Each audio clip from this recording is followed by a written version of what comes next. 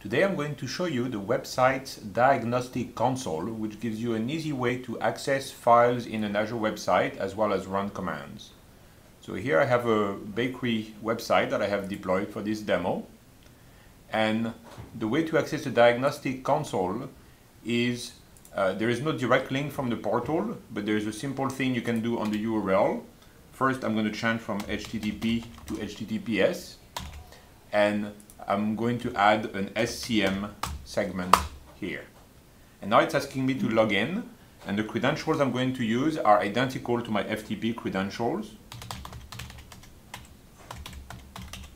With one difference is that I'm not saying site name / username, is just username here, unlike FTP. If I go here, I reach this page that has a number of links. One of them is Diagnostic Console. So I'm going to click on that.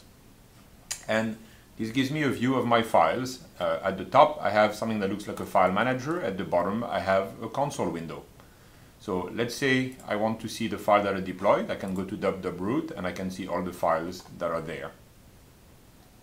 And notice that while I navigate at the top, the bottom is synced up with the same folder, and I can actually type a variety of commands here, which apply to the current folder. Now let's say I'd like to upload some new files to my site. So what I can do is I have a little folder locally prepared, and I want to upload this file foo.htm. I can just drag and drop it, and it shows up here. And if I want to deploy an entire folder, it's the same process. I just drag and drop, and it shows up here. I can go in here, see all the files.